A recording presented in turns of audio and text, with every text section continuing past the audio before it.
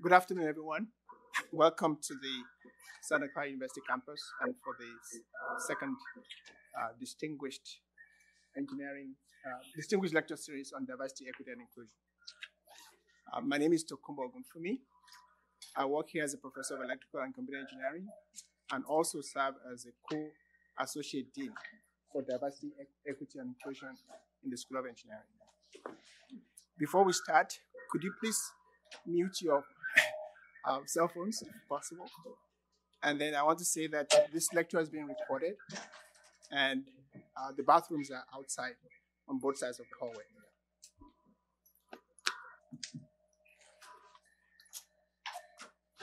Thank you for joining us in this new building for the first in-person DEI Distinguished Lecture. This lecture series is a new lecture series approved by the Santa Clara University Dean of the School of Engineering, Dr. Elaine Scott, as part of the Diversity, Equity, and Inclusion Program Initiative. We started this last academic year. The goal of the program is to invite successful, distinguished, underrepresented minorities who are scientists and engineers as role models to give the university-wide lecture. We want to be able to expand the picture of success because we know that it can be a challenge, especially for underrepresented minorities in engineering and science, to envision their own career success when they don't have leaders that look like them. So the Diversity, Equity, and Inclusion Program shines a light on what's possible so that they can be inspired and the next generation of STEM professionals can come to these quarterly presentations and view success and envision their own success as well. We invite guest lecturers from industry, from academia, from research, and to come and share about their own experiences, how they overcame obstacles on their way, how they learned, what lessons they have learned, and also what lessons and thoughts they can offer to us as we strive to increase diversity, equity, and inclusion in STEM at Santa Clara University. Today, we are honored to have Ms. Joanne Wilson, the Deputy Director of the International Telecommunication Union, the United Nations agency responsible for regulating national and global use of frequency spectrum bands and the development of international radio standards, to give today's second lecture. I will formally introduce her later. But before I do, I'd like to have the acting provost, who has gladly agreed to join us, Ed Ryan, to come and welcome the audience. Please come. Take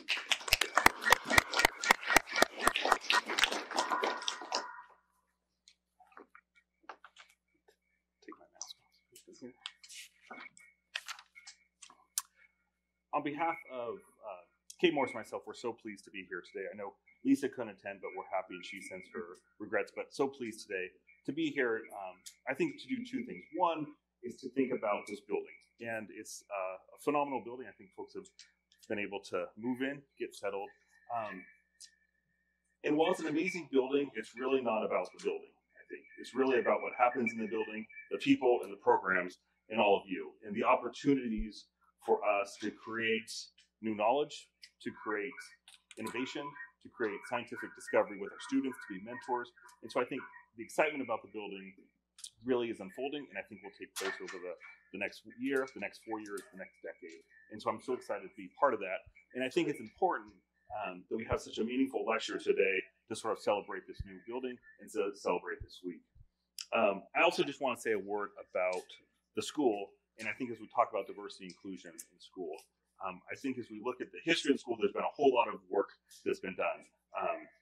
If you look at what Ruth Davis did and Shane around the pipeline programs, around summer engineering seminars, and that happened long ago, 20 years ago with Steve Casa, I think that's the groundwork the school laid has a profound impact on the success today. And so when I think you look at the numbers of representation in the schools, we think about the number of tenure track faculty who are women being 34%, and that's probably, I think, 10th in the nation, is pretty darn impressive. So that's because of all the work the school's done leading up to that. When we look at the students at the undergraduate level, I think the national trend is to have about 25% of schools of engineering, our undergraduate degree granting are women, and we're at about 40%. When we look at students of color, the national trend average is 40%, and we're at 60%. And I think that's because of all the hard work and the good work that you have been doing for the past decade. It just doesn't happen. So I want to celebrate that, but I think it's important that we open today with a lecture on diversity and inclusion to say what's next. It's not just about representation and people being here, but it's about how do we create engaging spaces to retain and ultimately lead to our students the great completion. And so I look forward to your talk, and I think you'll give us some insights. And so happy to be here. I'm grateful for your opportunity, but I think it'll be a great lecture. And just want to congratulate you not only on the building, but on all the success that you've had. So thank you.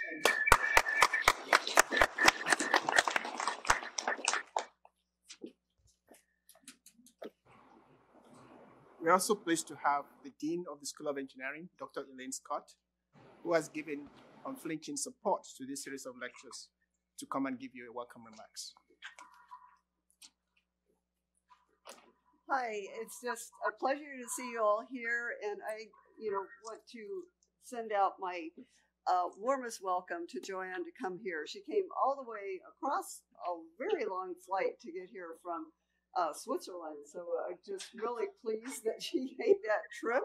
And it was a little iffy until, 2 weeks ago, whether or not she could actually come. We were afraid this was going to be a Zoom thing, but she's here in person, so we're very, very excited for that.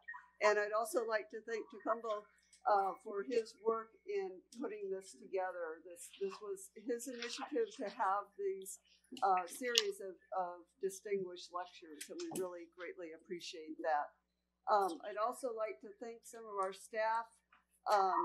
Kelly and Nicole helped to put this together, and our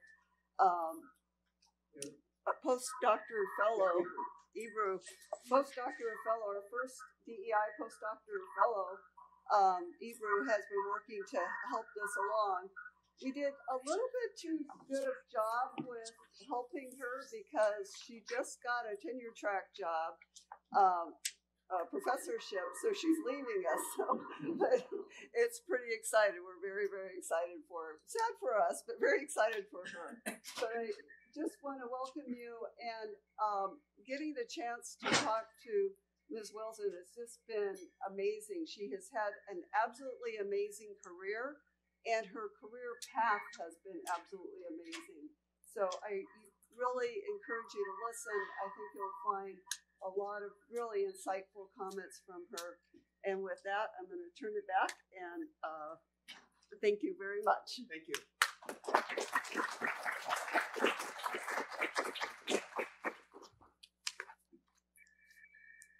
Thank you, Elaine. Now let's introduce today's distinguished lecturer.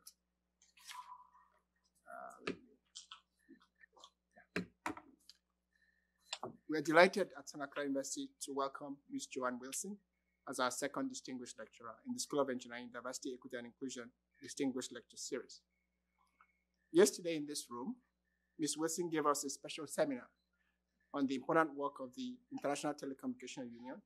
The ITU is a very important regulatory agency of the United Nations and is responsible for global allocation of frequency bands for various communication needs: mobile phones, satellite communications, radio broadcast, sonar, radar, and so on. The video recording of that seminar is actually available and will be posted on our YouTube channel. I encourage you to check it out. Ms. Wilson started her professional career at the storied Bell Labs and navigated the ups and downs of the US telecommunication sector, working for large multinational companies, a Silicon Valley startup, Radiocom, I believe, and then a boutique consulting firm. And then she eventually went to a mid-sized federal government contractor for NASA. Most of her career focused on international standards development and regulation in radio communications. She was elected to and served for a 4-year term on the ITU's Radio Regulation Board. And then in 2019, she moved to Geneva, Switzerland, where she now holds a high-level diplomatic post in the ITU. She has a BS degree and an MS degree in electrical engineering from Southern University and E&M College and from Stanford University, respectively. And in 1995, she served as a Brookings Institute Congressional Fellow for one of the senators, Paul Simon. So Wilson has a lot of stories to tell about her own career trajectory, what lessons we can learn from her, and how we at Santa Clara University can attract, mentor, and retain underrepresented groups in the STEM fields of science, technology, engineering, and math, so that we can promote greater diversity in STEM at SCU. So we're very delighted today to welcome you here. Please join me in welcoming Ms. Wilson to the podium.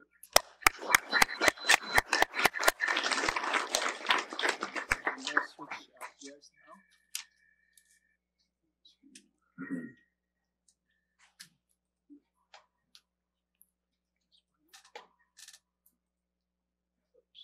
That's not it.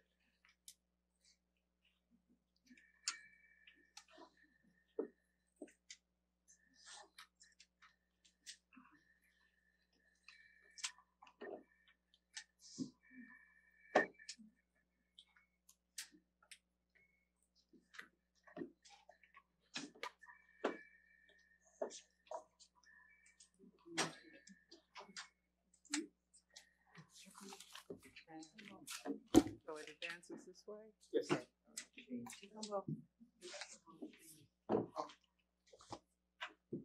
Let's do it again.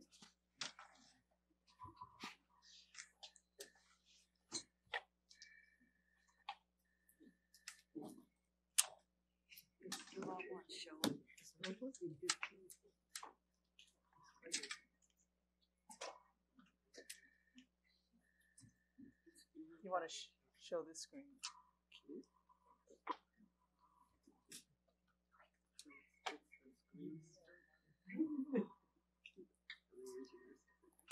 How's that? Okay.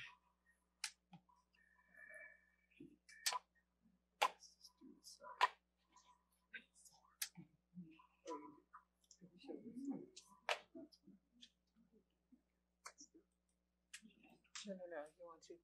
There. Yeah, that's what I did.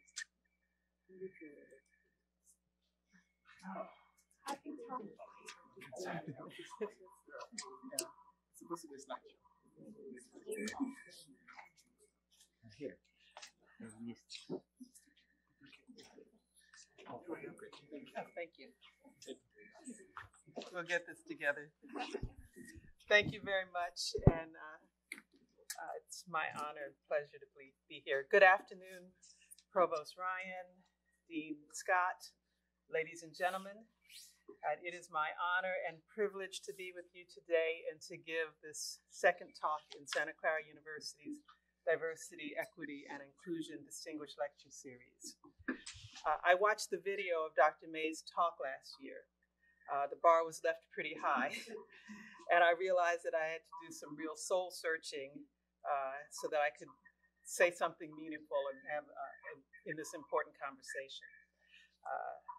My main goal today is to share with you my perspectives on diversity, equity, and inclusion from over the years as an African-American woman who has spent her career in a field where Black folks and women are way too scarce and where we are generally not at the highest levels of our organizations. I'm particularly pleased to be able to be with you here in person. This is my first business trip since our agency suspended travel due to the coronavirus pandemic. In fact, my director, Mario Manuwitz, had to seek special approval of the ITU Secretary General for me to travel here. It is a testament to the importance that the ITU and the United Nations overall put in diversity, equity, and inclusion that I could be here today with you. I also thank you for the opportunity to introduce you to the work of the International Telecommunications Union, the ITU. Headquartered in Geneva, Switzerland, the ITU is a specialized UN agency for information, communications, and technology, and I am the Deputy Director of the ITU's Radiocommunications Bureau. Although I have now been with the ITU for 2.5 years, I am still humbled to be in this role and helping to lead the agency that is responsible for regulating the radio spectrum globally. Today, there is almost no aspect of modern life that does not benefit from the effective use of the radio spectrum. Safety of travel by air or sea, and increasingly by land. The accuracy of weather forecasting extracted from satellite-based measurements. Precise timing and navigation from GPS. Space research and exploration.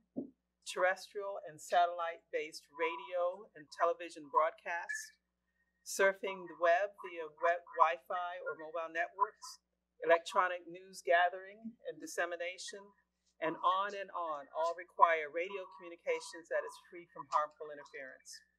In economic theory, the radio spectrum is a classic example of the commons, where individual users or nations who act independently according to their self-interest and contrary to the common good of all would diminish the utility of this unique shared resource to the detriment of all.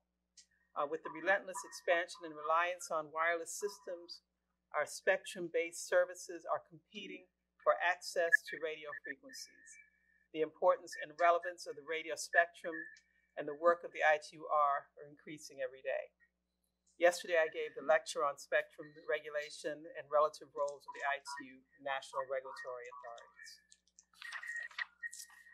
For those who missed that lecture, the ITU, and then the International Telegraph Union, is the most ancient of the specialized agencies of the United Nations.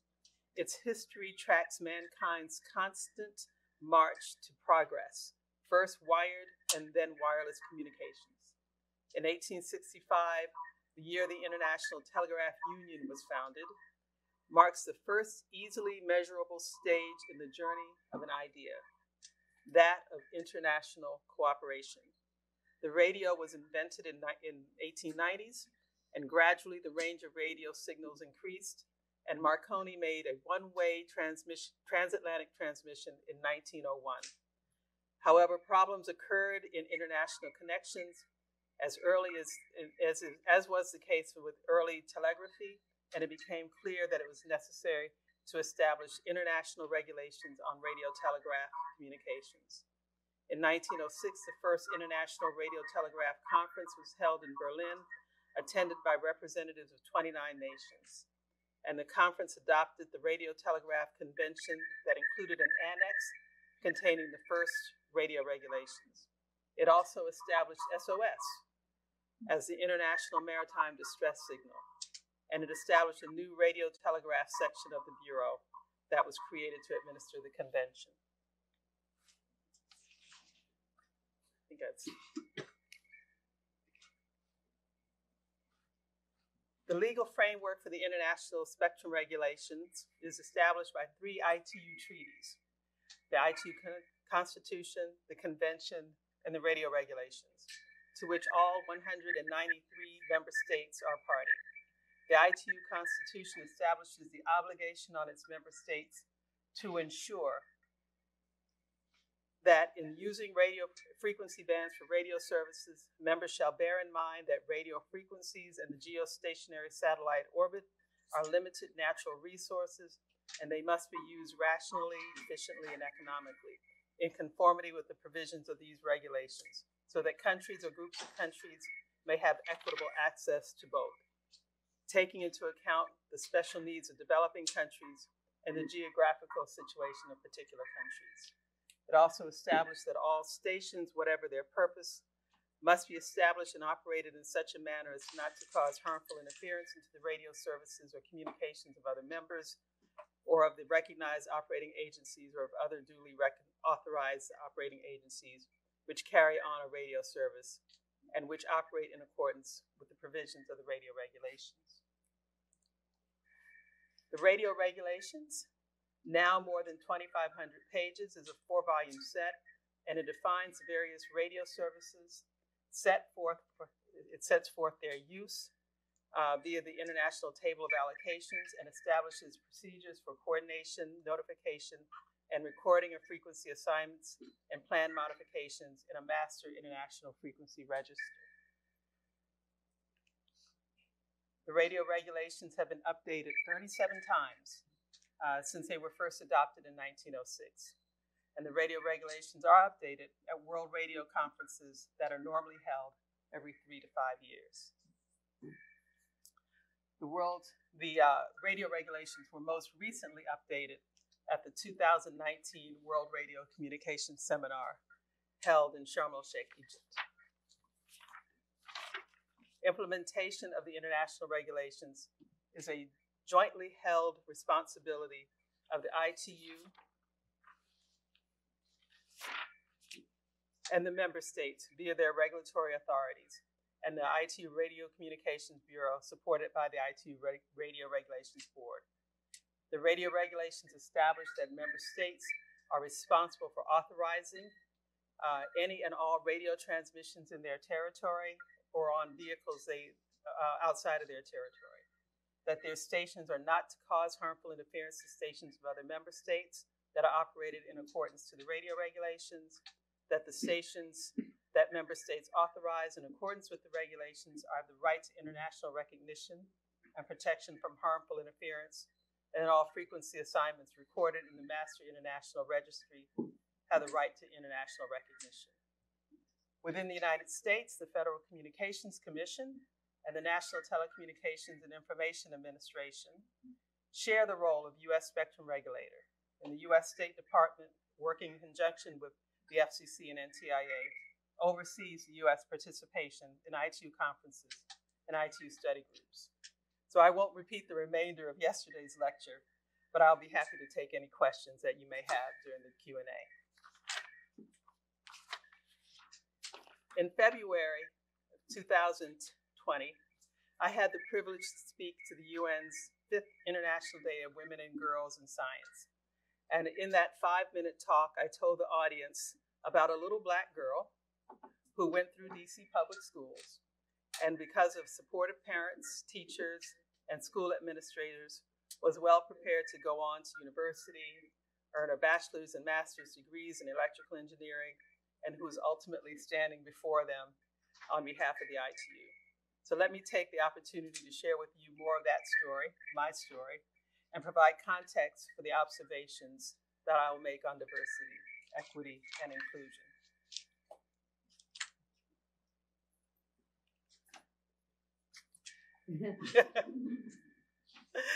I grew up in Washington, D.C. in the 1960s and 70s, in the heart of the Civil Rights era, and during a period when affirmative action programs were being introduced to begin for the first time to promote more diverse, equitable, and inclusive society.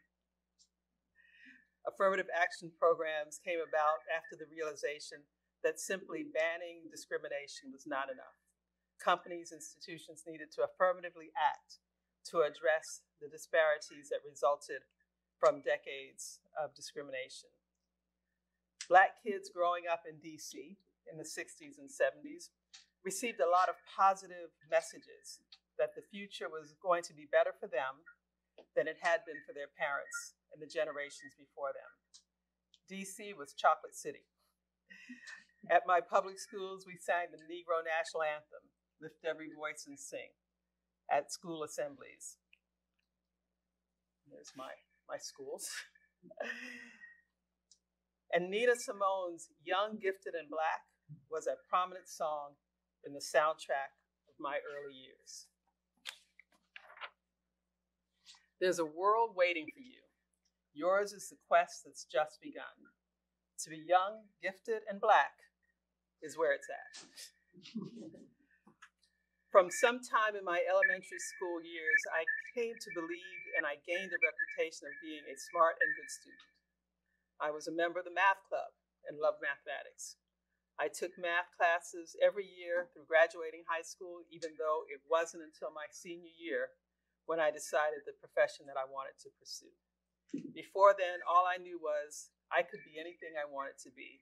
There was a whole world waiting for me. I changed my mind frequently and what I wanted to be.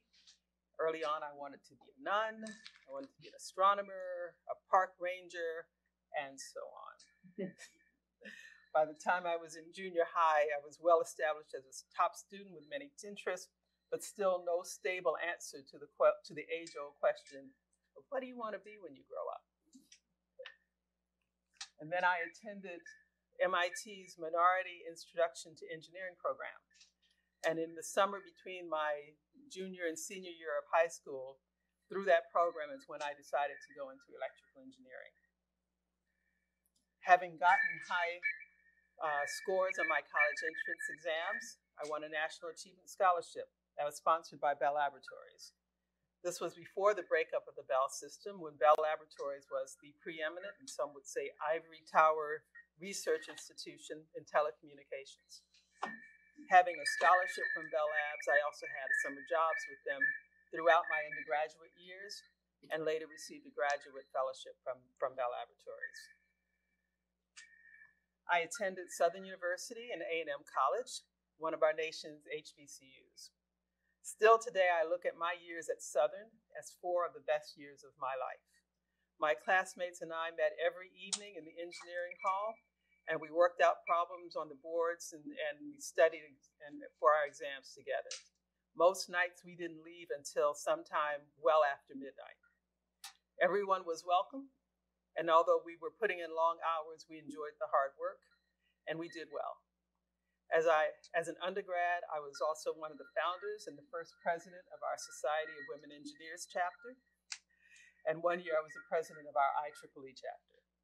I was also a member of Beta Kappa Nu and graduated summa cum laude and at the top of Southern University's graduating class in 1981. I was awarded a cooperative research fellowship at Bell Laboratories, and I went on to get my master's degree in electrical engineering from Stanford, to do additional graduate study at Princeton, and I started my professional career as a member of technical staff at Bell Labs in the Transmission Systems Engineering Department.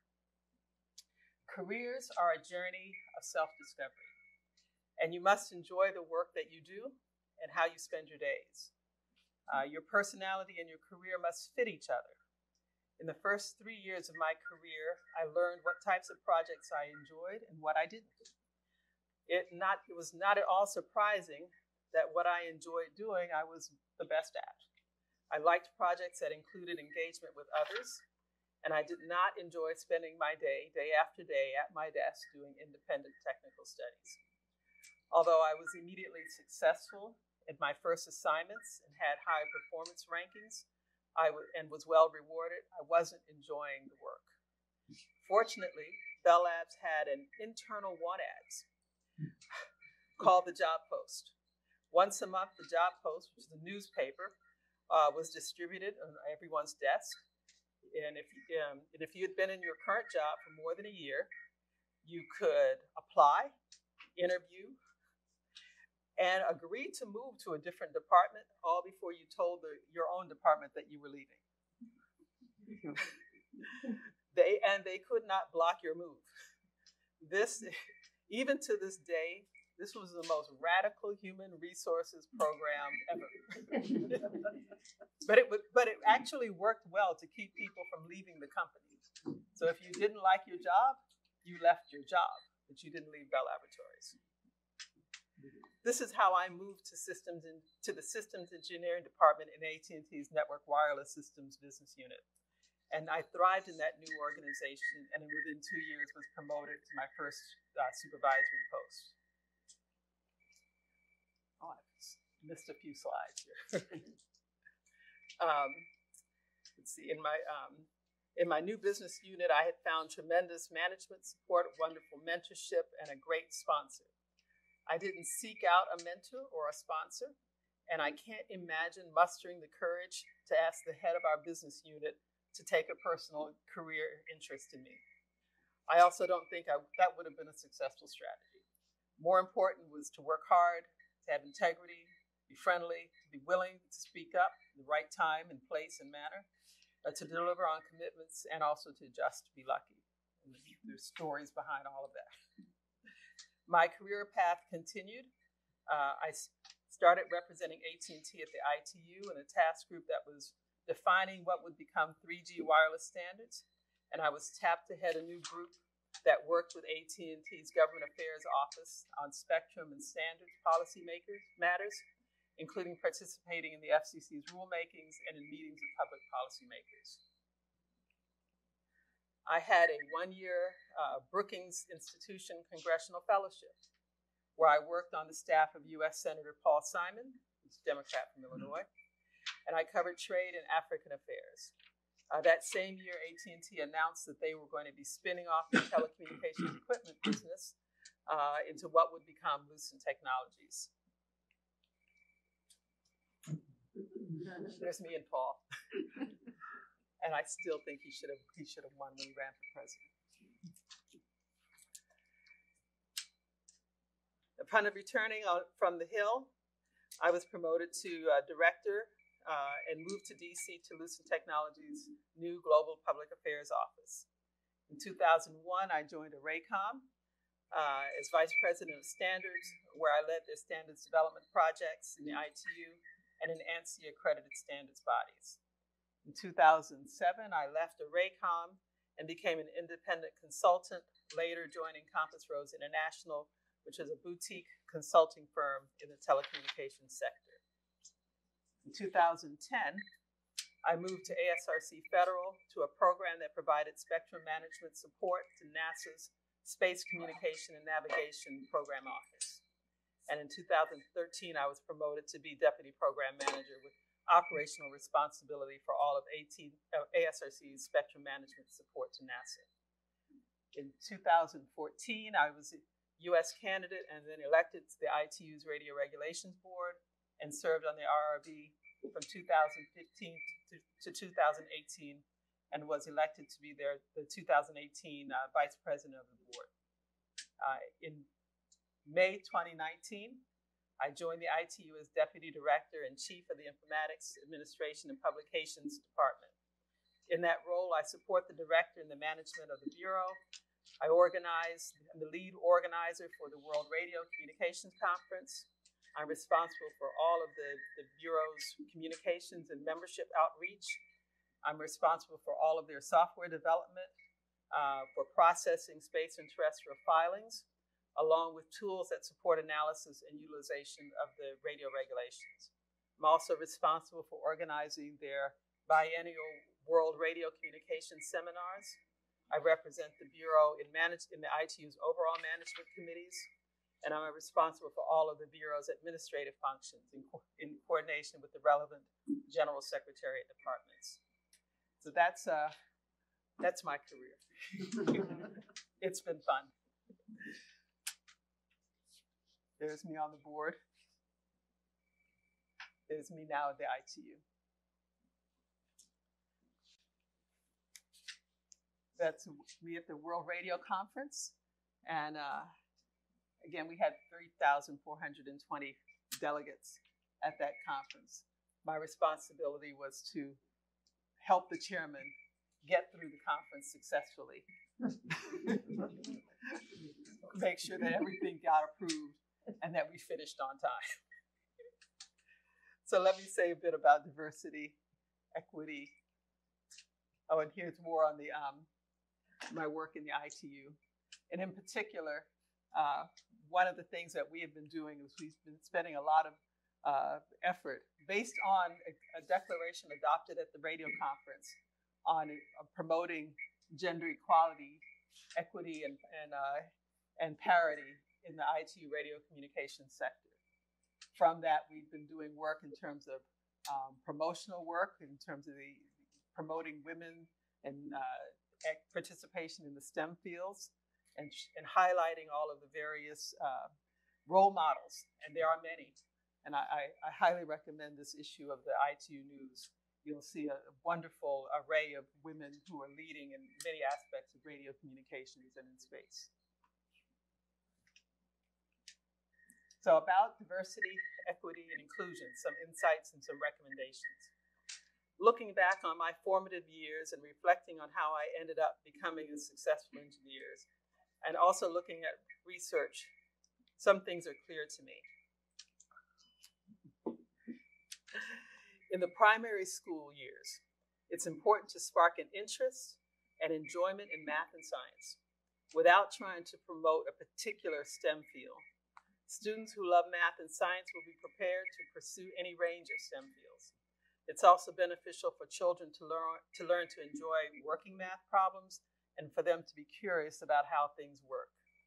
It should be obvious that the most important strategy for increasing the number of young people pursuing STEM majors is investing in primary math and science education, including teaching methodologies, classroom resources, and in the primary school teachers themselves. Back up. In the secondary school years, in addition to quality classroom education, outreach programs like MITE and many others are effective ways of increasing the number of minority youth who decide to enter into specific STEM fields. There are a number of programs around the country. While MITES is a summer program that attracts students nationwide, there are other successful models that operate year-round and that address local students. It is also clear that women and minorities' participation in STEM fields varies significantly by discipline. Engineering and computer science are lagging behind other fields for attracting women students. Particular focus should be given to improving the image and attractiveness of these fields, particularly to female high school students who are still pondering their career choices. I feel like I'm missing a slide. I may be missing a slide. Attending an HBCU provided me with a solid foundation for a successful engineering career. Having kept in touch with my classmates and some of my former professors, this is the norm amongst my peers and consistent with the findings of a 2015 Gallup study entitled Grads of Historically Black Colleges Have a Well-Being Edge. And that study found that Black graduates from HBCUs are more likely than Black graduates from other institutions to be thriving, strong, consistent, and progressing in a number of areas of their lives, particularly in their financial and purpose well-being. I found it interesting that this study had some specific findings. It said, Black graduates of HBCUs are more likely than Black graduates of other colleges to strongly agree that they have the support and experiential learning opportunities in college that Gallup finds are strongly related to graduates' well-being later in life. In turn, these experiences may also contribute to Black HBCU graduates being more likely to strongly agree that their college should prepare them for life after graduation. That's at a rate of 55% than Black graduates of other institutions who responded to that at a rate of 29%. More than 1 in 3 Black HBCU graduates, 35%, strongly agree that they had a professor who cared about them as a person, a professor who made them excited about learning, and a mentor who encouraged them to pursue their goals and dreams. Only 12% of Black non-HBCU graduates strongly agree they had all 3 of those experiences. The profoundly different experiences that Black graduates of HBCUs and non-HBCUs are having in college may leave HBCU graduates feeling better prepared for life afterwards and potentially lead these 2 groups to live vastly different lives after college. The key recommendation from that study was that the overall success of HBCUs in providing Black graduates with a better college experience than they would receive at non-HBCUs needs to be examined more closely and potentially modeled at other institutions. I recognize that my experience, I recognize that the profound advantage that I had over most young people, men or women, entering the engineering workforce. I started and spent the first 15 years of my career at Bell Laboratories. After having previously been a recipient of a Bell Labs graduate scholarship, graduate fellowship, and having had numerous summer jobs, complete with mentors and supportive managers. I know that my professional and academic careers began in a different era and in a unique environment. And at Bell Laboratories, no wonder I'm skipping ahead here. Let me go back. Okay. And at Bell Laboratories,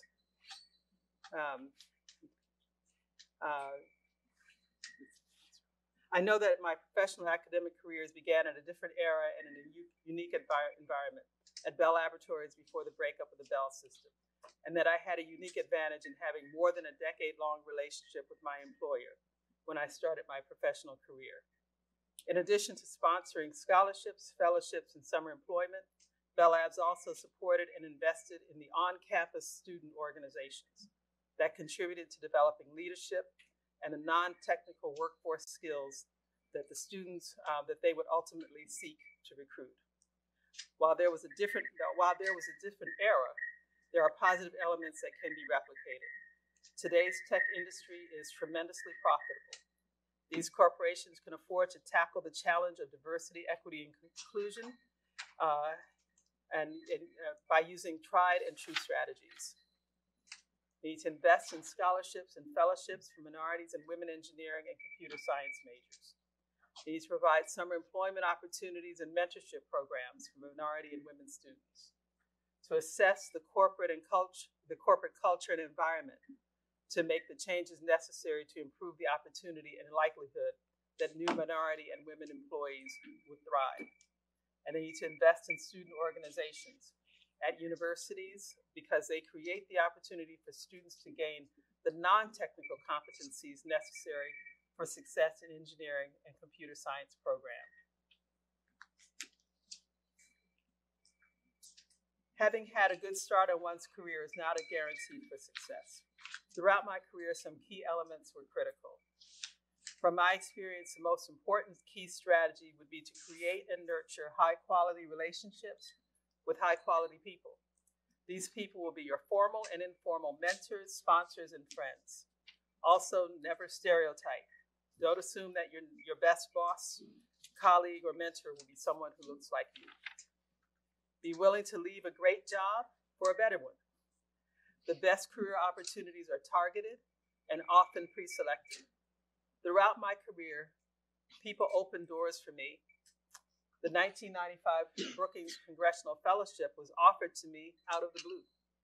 The head of my business unit told my direct supervisor to ask me if I wanted the opportunity. If I wanted it, it was mine. The head of that business unit then promoted me upon my return to Lucent Technologies. He would be considered a great sponsor. Although I left Lucent and Jim has since retired, we're still friends today. A former colleague of mine recruited me from Lucent to Raycom. In 2009, a colleague and friend who told me he had encouraged his company to create a new position and he thought I would be great for it. That's how I moved to ASRC Federal. In 2014, I was at NASA headquarters when two of the NASA senior officials said that they would be interested in proposing me to be the U.S. candidate to run for the Radio Regulations Board. I had no idea of even thinking of that opportunity. And in December of 2018, I received a call from a friend who was a retiree from the ITU, and he encouraged me to apply for the newly posted position of Deputy to the Director of the ITU Radiocommunications Bureau. He said, "You have a better than 50% probability of getting the job." He was also good friends with my boss.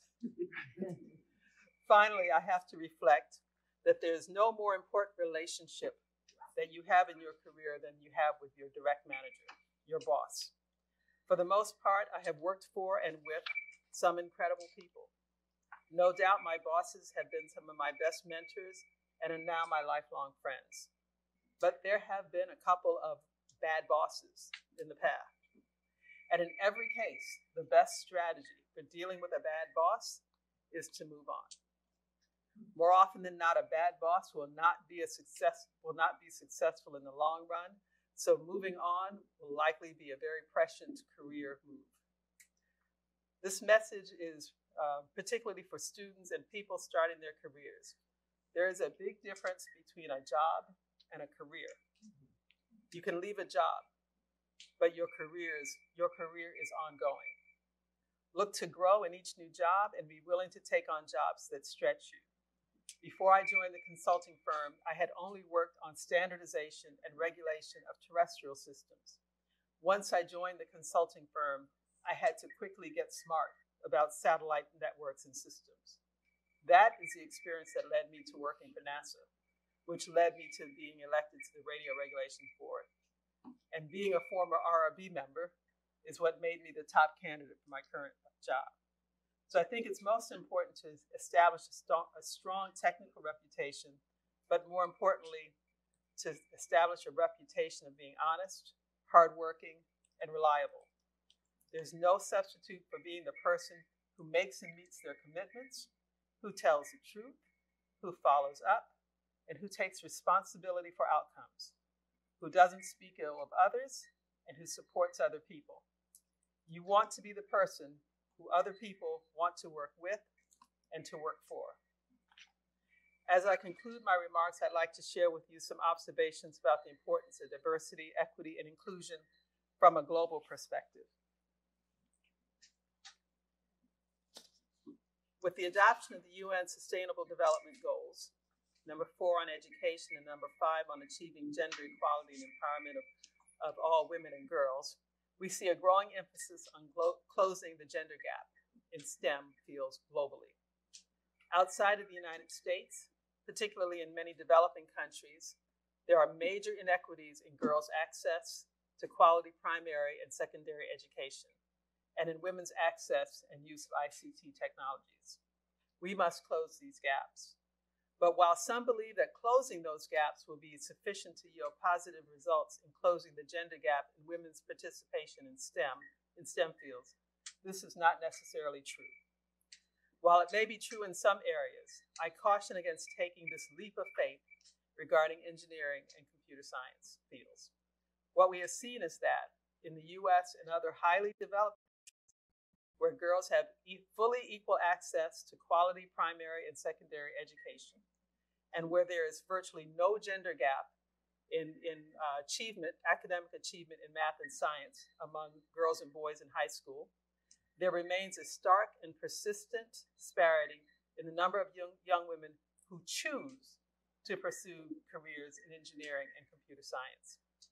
A 2021 US Census report states that since 1970, the representation of women has increased across all STEM occupations, and they have made significant gains in social science occupations in particular, from 19% in 1970 to 64% in 2019. However, women did not make as big gains in computer and engineering occupations, which made up the largest proportion, 80% of the STEM workforce. Women working in engineering occupations increased from 3% in 1970 to 15% in 2019. And while the percentage of women in computer occupations is higher in 1970, it actually decreased between 1990 and 2019.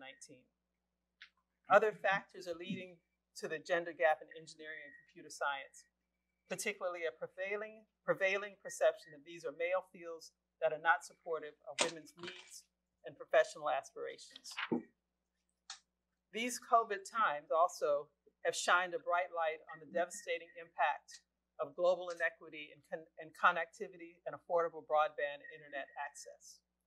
The digital divide between urban and rural communities and amongst countries has led to inequitable access to teleworking, teleeducation, and telemedicine during a time when people who could stay in their homes were safer than those who had to venture out. There's also disproportionate participation by developed versus developing countries in technology and standards development, particularly in the fields of ICTs.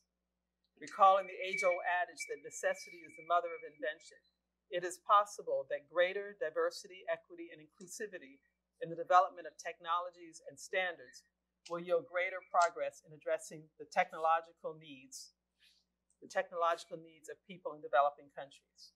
For example, mobile money, network-independent mobile payment systems based on accounts held by mobile operators and accessible from subscribers' mobile phones, was invented in Kenya and is most prevalently offered across the African continent, where there is a significant percentage of the population who own mobile phones, but who don't hold a bank account. New technologies and services are developed to solve problems and meet specific needs, as understood by the technology developers. How can universities, such as SCU, contribute to closing this technology and standards development gap? Expand the concept of diversity, equity, and inclusivity to include increasing the numbers of STEM undergraduate and graduate students from developing countries, particularly in engineering and computer science. This can be done by developing both on-campus and in-country programs, possibly in partnership with other academic institutions, companies, or governments, to increase the number of students from developing countries who are pursuing degrees in engineering and computer science. One exciting example is Carnegie Mellon University, Africa, which is committed to educating the next generation of leaders and innovators in Africa. CMUA has established a state-of-the-art campus in Rwanda, where they offer the Masters of Science degree programs in information technology, electrical and computer engineering, and engineering artificial intelligence. I believe the CMU Africa is the only American university with an African campus. I encourage SCU to consider expanding its diversity, equity, and inclusivity efforts to include contributing to educating the future generations of underrepresented STEM professionals in developing countries. Again, thank you for the honor and privilege to be part of this lecture series, and to participate in celebrating the opening of this beautiful new facility. It has been a pleasure to get to know this wonderful institution, to reconnect with an old friend, and to make new ones. SCU and ITU share a common mission to increase diversity, equity, and inclusion in STEM. Let's work together toward that important goal. Thank you.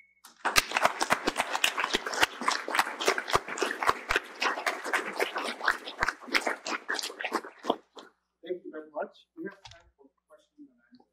So if anybody in the audience has a question. Yes, please. No, mic there, can you speak loudly? Joanne, what a wonderful presentation. Thank you. Very positive. Everything wonderful. What I've been thinking is this. Let me put a little analogy. To have a seed of good thought, have a seed, but to have a fertile land for that seed to take root, grow, and blossom. What I have observed, I'm just not being negative, I want your opinion, your help. Now, diversity has to flourish, but somehow the amplification of differences, the wrong climate, white supremacy and biases, racism, other discrimination. These are wrong factors. We don't want them to somehow not let the diversity flourish. There are some smart actions. One people would say there, and this is some kind of, because of anticipation of those, very complex of those. My question is, I'm asking how do we control that? Most time I thought if somehow some spirit or something has caused a hurt, there should be accountability. What else can we do so that we could somehow don't let such things hinder the progress of diversity and let the diversity flourish? I don't know. Am I been able to come across with my idea or not? I'm not sure I understand the question, but you understand what I'm saying? Maybe well, not. no, but let me make some observations. I think if we look at each person as a person of value who needs to feel welcome and supported and happy in the environment that they're in, who needs people to believe in them. And I'm not just talking about students in a university. I'm talking about employees at a company. So it's across the board. You want an environment where everyone feels that they can bring themselves, their honest, their authentic selves, okay, all of themselves, with their culture, their experiences, and to feel that this is a place where people want me to thrive and survive and blossom. And again, I'm not talking about just a university. I'm talking about even in a corporation. That's what I think. The environment that I had as a student in an HBCU, was that kind of environment where everybody felt like they could be their authentic selves, and it wasn't necessarily the same in every company that I went in. Although certainly the environment that I was in, let's say, NASA, was amazing. It's always considered the best, U.S. government agency, and it has a great record in terms of diversity, equity, inclusion, and so forth.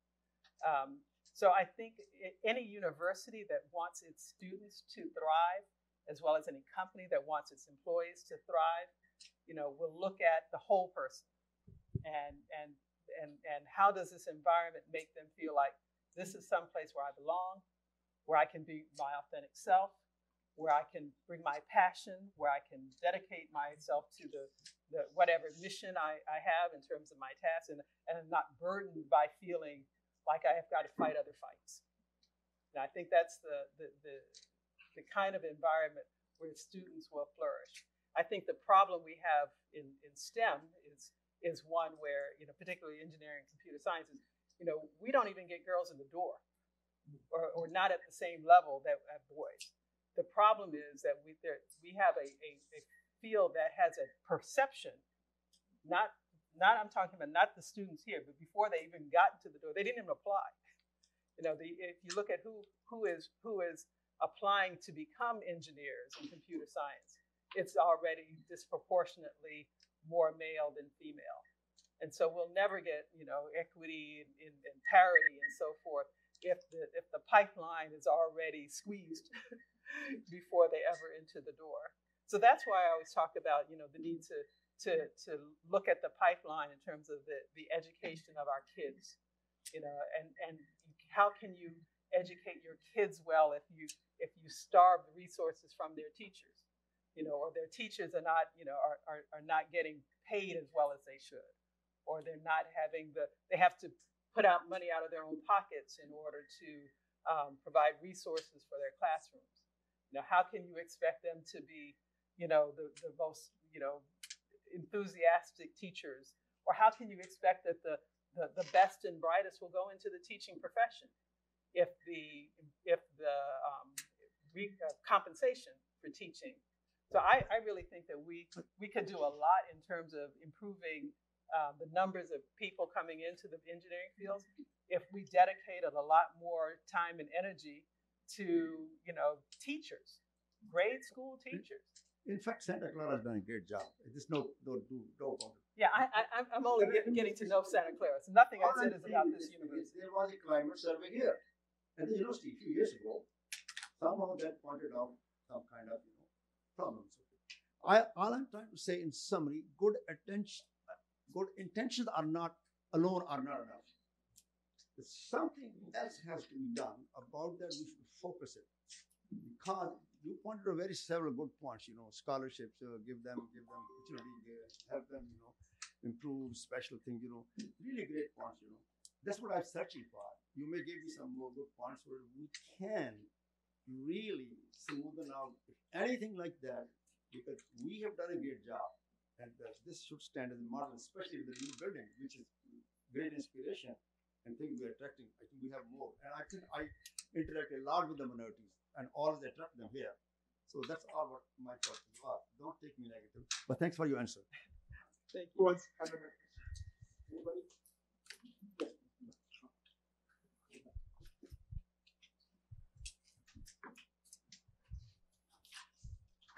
Yeah, my question was just about what you said before about how the few times you have had a bad boss.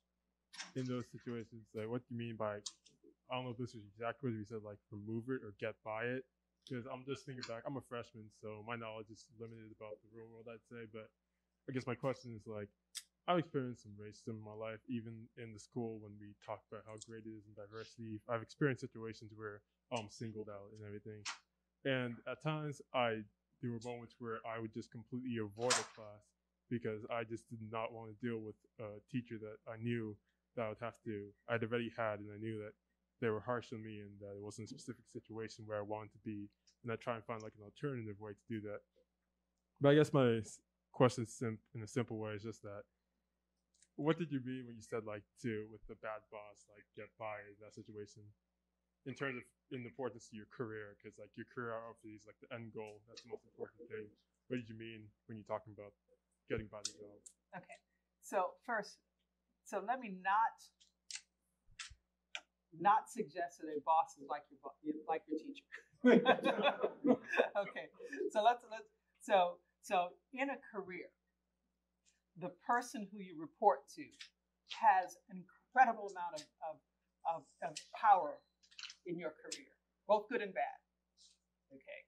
They can, first of all, they're the person who's going to give you assignments. They're going to rate your performance. They're going to influence whether or not you have the opportunity for promotion. There's sort of like no relationship in the work world that's as important as having a good relationship with your boss. Okay, so this is not so professor, your teacher, colleagues and so forth. Like professor, it's a class. You can drop the class. You can talk to somebody. You can and so forth. You maybe move on to another. But your boss is the relationship that you kind of can't go around them. You just need to get from under them. You need to find a different boss. You need to move on. And it's not just so like Joanne's personal opinion. As I've talked to other people, in terms of their career strategies and so forth, having a good boss, someone who, likes you, wants you to do well, in fact, who relies on you, because in most cases, the boss's success is dependent on you doing your job well. So I don't want to have you think that that applies in other areas. I'm just specifically about the relationship with you and your boss. And I go back to the other point that it's not a good or bad boss is not also a matter of racism or sexism. Okay, be quite honest with you. The worst boss I had was an African American woman. Not because African American women are bad bosses. Trust me, I'm a good boss. But that particular African American woman was not a good boss. Okay, and that particular person I had to get out from under. Okay, but that I've had other bosses, you see, and mentors and sponsors and so forth. And I think if you saw that slide, it was very diverse. So, and which is why I go back to don't stereotype, don't assume that someone, because they are the same race or the same gender, or from the same place, they're necessarily going to be good, or if they're from a different gender or race, they're necessarily going to be bad. No. Some of the best people you will ever encounter will not be of the same gender, or not be the same race, not be the same background, and so forth. It's the person. If I can't say it anymore, it's the person. It's the quality of the person, not their background and so forth. It's the person. And you want to develop good relationships with good people. And in order to do that, you yourself have to be a good person. You can't be backstabbing and expecting, and having a bad, impact on others and expect people will want to be good with you. So I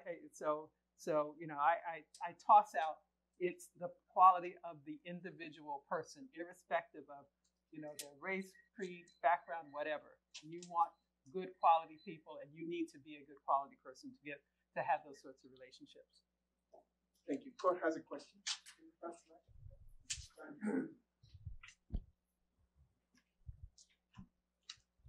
Hey there. Thanks for the talk, John.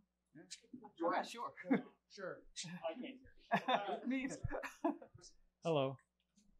All right. Speak up. It was a great talk, and I just had a lot of fun hearing about how you navigated and fell into all these awesome positions that obviously are a testament to how you work hard and how you work with other people.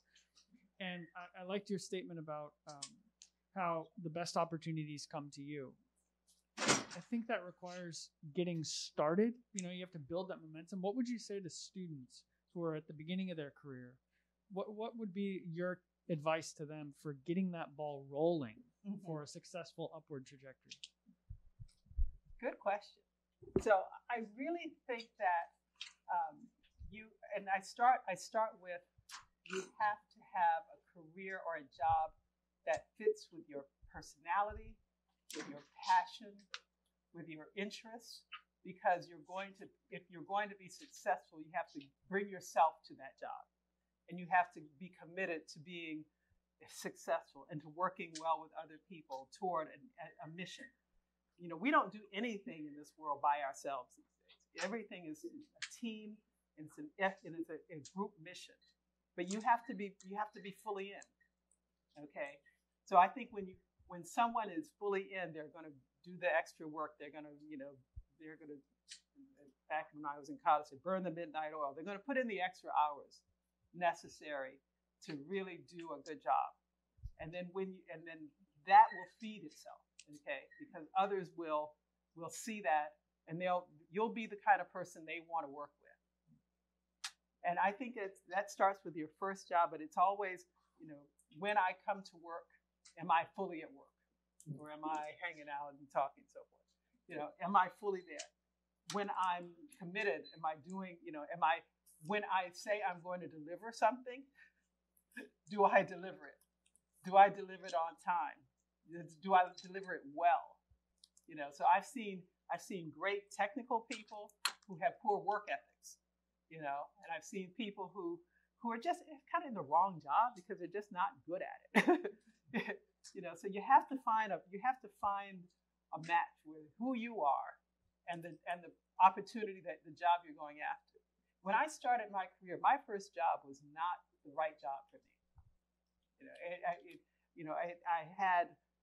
I did well in terms of, I was doing the job well, but I wasn't enjoying it, So I was coming home and I was kind of complaining about it, And I talked to a friend of mine who said, you ought to come over here.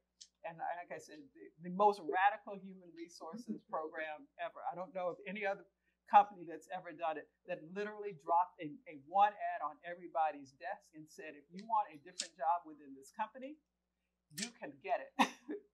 Because before then, people who were in the wrong job, they may be, great, but they were just sort of in the wrong place, they would have to leave. They would find themselves looking for some other opportunity. Whereas at Bell Labs at that time, they said, okay, well, we think a lot of you and we don't want to lose you in the company, so we'll, let you move, and invariably what happened is the better places to work within the company, people would move to those. And if a supervisor kept seeing their people leaving, it kind of said something about them too. But I think what I would say to young people starting their career is, one, find the job that matches your interests and your disposition and your personality and then allows you to bring your full and authentic self to it. And then good things will come from that. Thank you. The question from I had a question that goes back to the issue of moving on from a bad boss. You spoke about what we can do, how we can look at it. But to Santa Clara's credit, there's an idea that I never fully understood until it was explained by Jesuit colleagues, which is, if you place somebody in a situation where they don't have the freedom to make that decision out of pressure, necessity, desperation, or other deficiencies, not everyone has the freedom to do that. So the question for you is, as an institution, as members of an organization that is employing somebody or somebody's a part of, do we not have that responsibility to make moving on easier? And I ask this specifically because the radical example you gave from Bell Labs, the ability to move without being blocked by where you're at, is a beautiful manifestation of that example. But it's very unusual. Exactly. So what advice do you have with regards to what an institution can be and what students can look for in an institution outside of themselves, basically? So I think one of the things that's most important to develop in your career and I think it happens in the university is in developing the whole person is developing a sense of resilience, in the sense that sometimes when people are in a situation like the one you refer to, they think it's them. They internally reflect it and they bring themselves down because they think, it's me, and therefore they don't feel empowered to make the move to something else, or they don't feel empowered to say, let me talk to other people and find out what's, because like I said, that first job move was me whining to a friend of mine and him telling me, oh, our organization has just posted a job in the job post. You might want to take a look at it. This was in cellular when it was just beginning to blossom. And it was clear that, what I looked at is like, well, it was the smallest business unit in the company, but it was the one in the biggest growth field. But it was, sharing my feelings about my current job that allowed me to open up. There was a friend of mine who was one of my classmates in undergrad. So, I knew him for years. And so, it wasn't feeling like it's me, it's like I'm in the wrong place. I'm in the wrong job. I need to find something that's a better fit for me. So that was, I think, critically important. I think we need to develop resilience amongst the students so that they can stand, going into the world and realizing that I'm in the wrong place. I need to find a better spot for me. I've got a bad boss. I need to move on, and then talk to and network with their friends to find out what are other opportunities that are better suited for them. So I had a question. Yes. So when it comes to engineering, when people are discussing it, race and gender always come up. And people say that engineering is a male-dominated industry, and you said that women aren't even applying. So what can Santa Clara do to get women's attention to apply, to actually come to school, to be an engineer? What can be done to interest females to come and be engineers? I think the outreach program.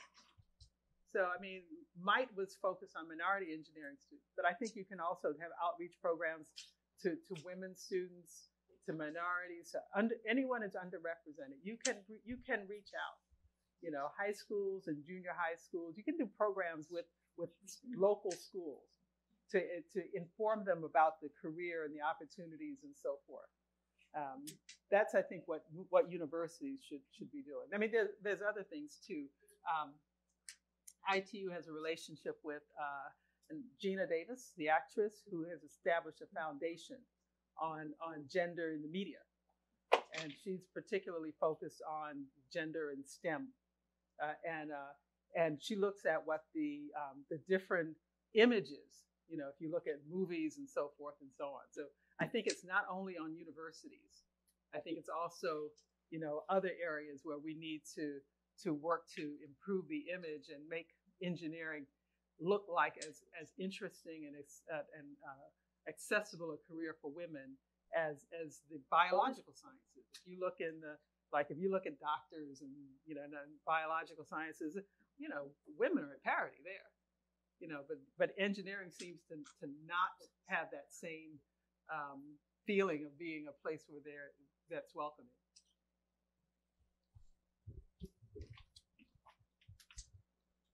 Yeah,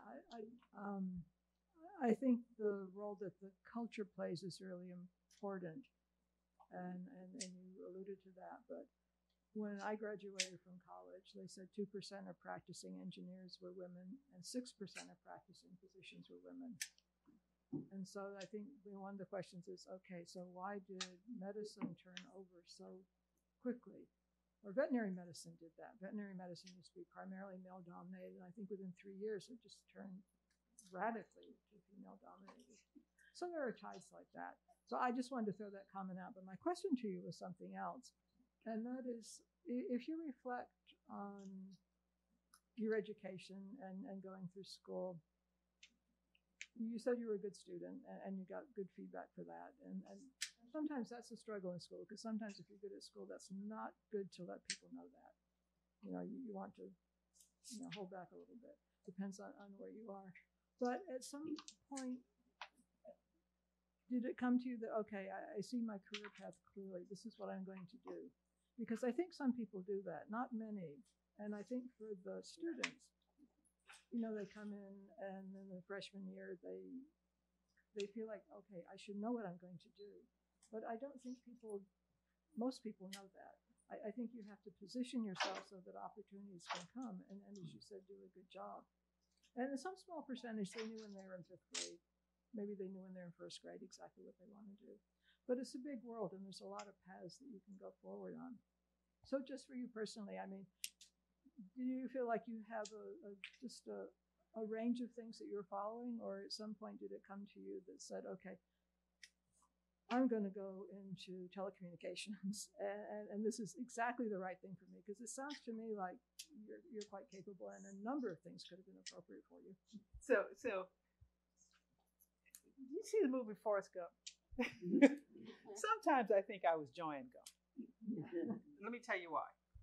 So, like I said, I was a good student, math club, took all, you know, that slide there. I was, you know, most likely to succeed, you know, most studious. You know, there was a slide on there that we had a statistician. Let me say that was we were the statisticians for the basketball team. So, you know, I was the lead statistician. I created a group. The coach came to me and said, Joanne, I need some statisticians. You know, our team, we want to know the shot charts and so forth and so on, you know. So pulled together some of my friends. We traveled with the team. We took all of the shot charts, the rebounds, you know, free throws, so forth. We fed them with stats every, you know, and every quarter, you know. That was the statistician. We had a ball, and the team did very well, man. So I had a lot of interest, but I didn't know that I didn't even think about engineering until I went to MIT, to that summer program. How did I end up going to the summer program at MIT when I had no interest or thought about engineering? My algebra teacher came into school one day and put an application on everybody's desk and said, fill this out and give it back to me. Filled it out, gave it back to her. I don't even know what the application was about. All I know was the first assignment that day was fill out this application and give it back to her. She sent them in. I got a letter in the mail that said, congratulations, you've been accepted to MIT's Minority Introduction to Engineering program. You know, and I'm like, MIT? What's MIT? I had no idea what MIT was, okay? But it was because, you know, the loving school teacher comes into class and says, I'm going to, you know, I'm going to make all of my students fill in this application and send it in, and who knows, maybe one of them will be selected to this program. So, you know, at one level, it's also, you know, how do we take care of our kids? How do we put opportunities in front of them? How do we see more for them than they even see for themselves? You know, kids, what do they know about, you know, these? So that's what I'm saying. We have to nurture math and science interest at the younger age, and then outreach programs and so forth by the time they're in high school. Because, you know, they may know they like engineering, they may know they like math, they may know they like science, may have no idea what an engineer does. They have no idea what a computer scientist does on a day-to-day basis. They probably know what a doctor does. And that might be why girls are more interested in, you know, because they see doctors. They don't necessarily see what engineers do every day. Thank you. I have one last question. Yes. The first is a comment that at Santa Clara we have 2 programs for high school students, SIDS and SCS, and they come in here and we teach them about engineering. And that's just to address what you said earlier. The question is about this study you cited about non-HBCU and HBCU. You felt like the HBCU was a better environment for people like you to thrive. What can Santa Clara do to make you thrive in a place like that? So, you know, that because the study, it was interesting because the study said, it needs more study to find out what's for lack of a better term, what's the secret sauce that HBCUs have.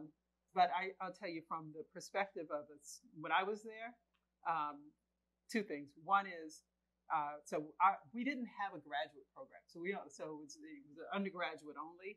At that time, I think they may have graduate students then.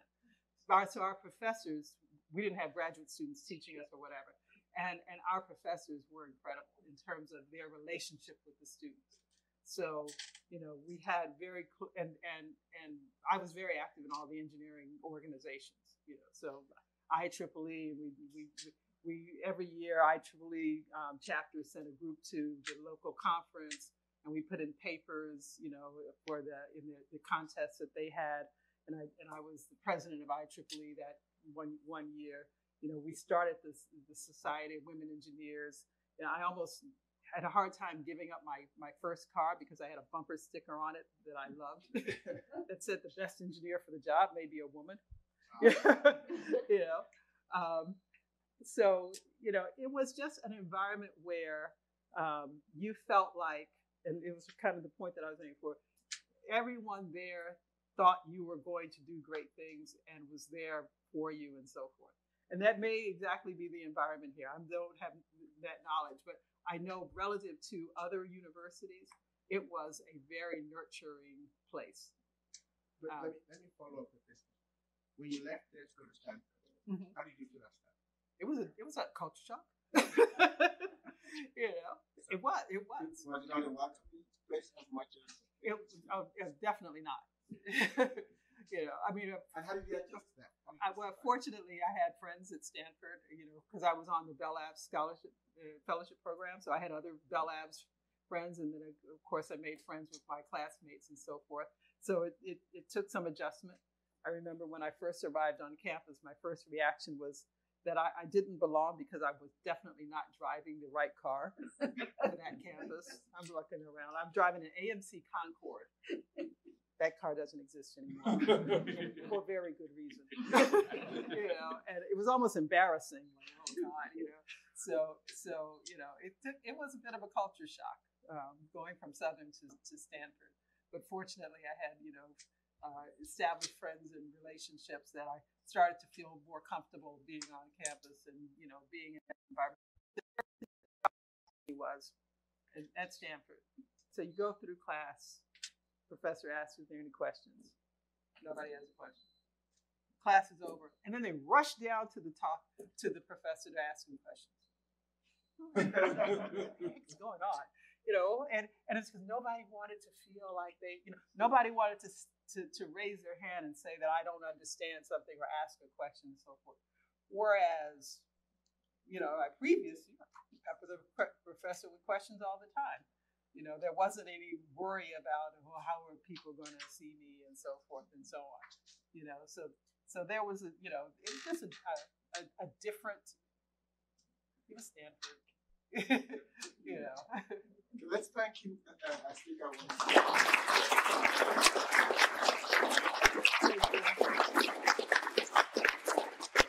The opportunity to thank the acting provost, Ryan, who was here. I think he's left already.